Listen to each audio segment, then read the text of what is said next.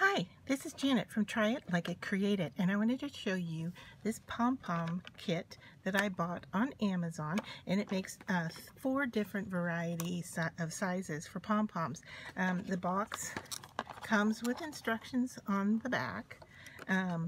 If you have never used one of these pom pom makers, there is just a tiny bit of a learning curve, and actually once you see me use it, it will make total sense to you and you'll be able to make your own pom poms. So I just wanted to share this with you to show you that there are different sizes and they're colored. Each one has a different color. I can get words to come out of my mouth tonight. I'm going to work with this version here, and I want to show you that what happens here is that it opens up in all different ways. If you can see, flipping these open here, and you can also twist it and pull it apart, and so you may wonder why it does all this. And it does have a reason for doing it all.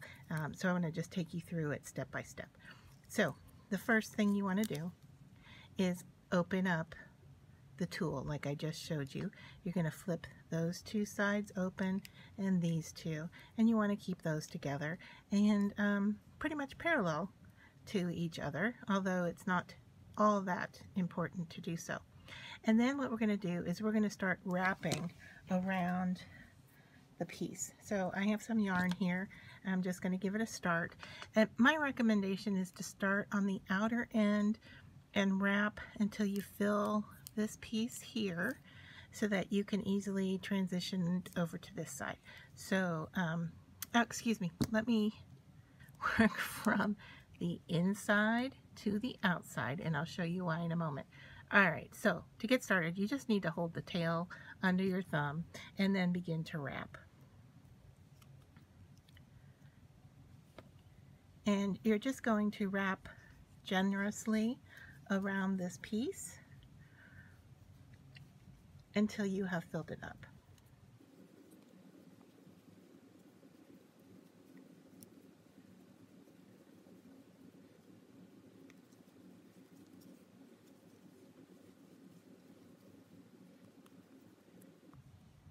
Alright, so there you can see I have kind of filled this space up, and I could probably do a little bit more.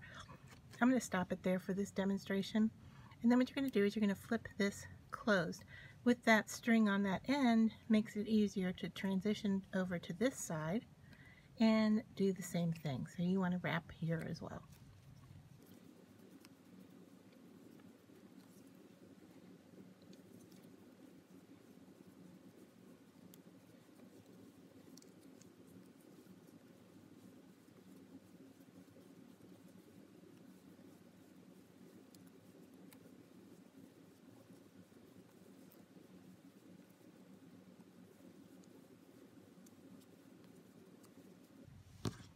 Okay, I'm going to stop it here, but just to show you, the thicker you make it, the more volume you're going to have to your pom-pom.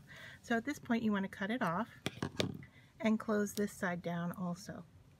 You can tuck your tails in here in the slits to hold them in place, and then what we're going to do is take a scissor into that channel and cut.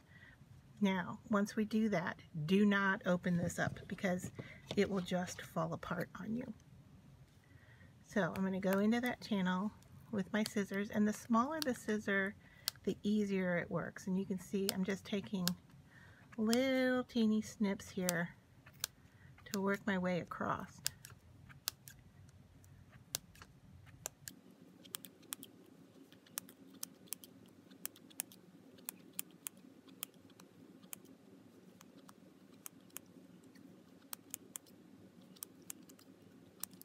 Okay, so once I am completely done on this side, you can see there's nothing left in the channel.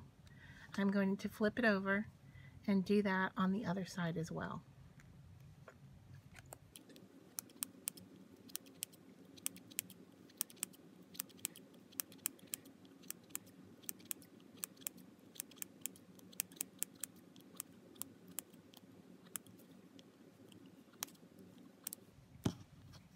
I'm going to set that down and cut off another piece of yarn that's quite long.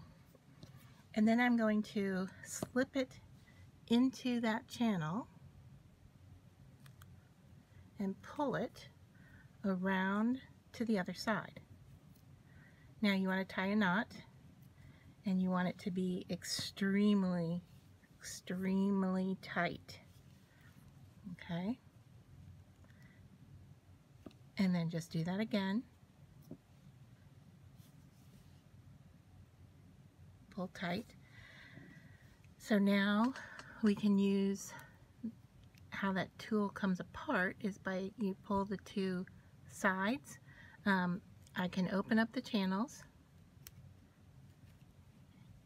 You can start to see that it's getting puffy.